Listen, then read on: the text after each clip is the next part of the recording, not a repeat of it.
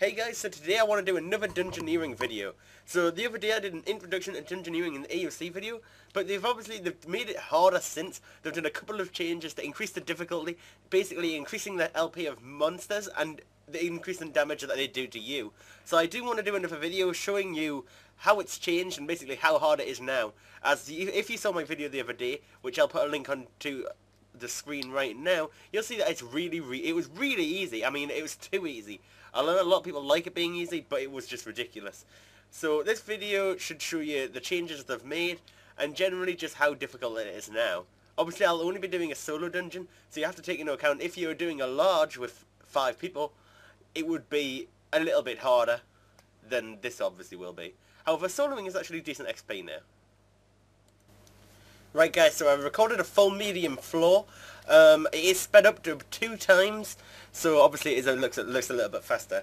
So obviously not much has changed in terms of what I do at the start of a dungeon. Now I did this dungeon again without food, and to try and make them equal in terms of what I did in the last dungeon to this one.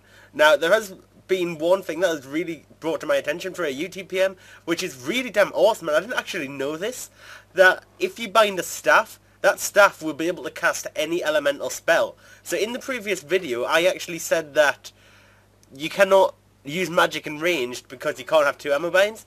Well, this was wrong. You can actually bind a staff and you'll be able to cast any elemental spell, because that staff is pretty much like a fire staff or a water staff sort of thing, but all in one. So that's pretty awesome to know. So anyway, getting on with the dungeon. Again, it's still reasonably easy, but to be honest, the fact is I'm using no food, and the thing is, Soul Split seems to be so powerful in dungeons now compared to how it was, because right now I'm not using any food, but again, you'll see in this dungeon I take no deaths, and I do it with just Soul Split. That's the only healing I do, and I find that, like, I mean, with prayers, you're gonna need food, and I don't know how much you'll need, because I'm not really sure how. I know Soul Split's got a cap on it now, so it's a lot harder to really work out how much you're actually healing. But the mobs are doing a lot more damage to you. The time it takes to kill the mobs is a lot bigger now.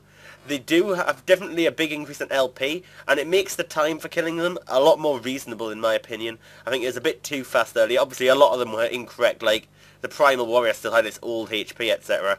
But what I found is, when you're out of combat for a long time, if you go on a streak with no GDs, you're not going to be killing any monsters, and you take a lot of damage because your LP starts to get low, because obviously you're not using Soul Split to heal.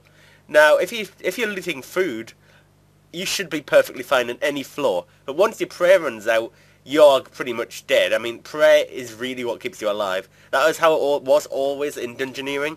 And I think it's a lot more balanced now in terms of how it should be. Obviously I still get through this floor without using any food, and I think that's probably, in a solo, that's probably more understandable because the floor doesn't take very long. While in a large, if your prayer runs out, you really are going to need food while your prayer's out until you find an altar. Obviously making an altar is a waste of time in a dungeon and not recommended, and taking 1 death to get prayer back is probably worth it. That's the thing, it's hard to die, I found. You really don't come close to dying. As you can see, all I'm doing is using my abilities. And also, one thing that you probably should have on your bar, which is very helpful if you're going a long time without GD, is to have regenerate on your bar. This will use any remaining adrenaline to heal you. This is a very good ability. Obviously it uses no prayer or anything, and that will really help, like, save you LP in a dungeon. Obviously the other side effect is that keeping your bar up will mean you're closer to your threshold abilities in the next Guardian door if you're moving through it quite a pace. Like I am. As you can see, my adrenaline starts to drop, but by the time, it's not going to drop to fully empty sometimes by the time I start the next Guardian door, which means I have an advantage. Now, in my last video I also got this boss, so this last time I had prayer and it was leveled like 26, this time it's 134, so you can tell they've definitely buffed it, but even still, I get through this boss reasonably easy. No prayer, and it hit me like once or twice. It is really easy, but I think this is more about right for solo. Obviously I'm experienced at Dungeoneering. I know a lot of people might not be so much, but it's still, I find it's reasonably easy. It's definitely on the right lines. It's definitely a lot better than it was, but in my opinion it could do with a little bit more damage on your character, and the the need to use food should be there at least a little bit.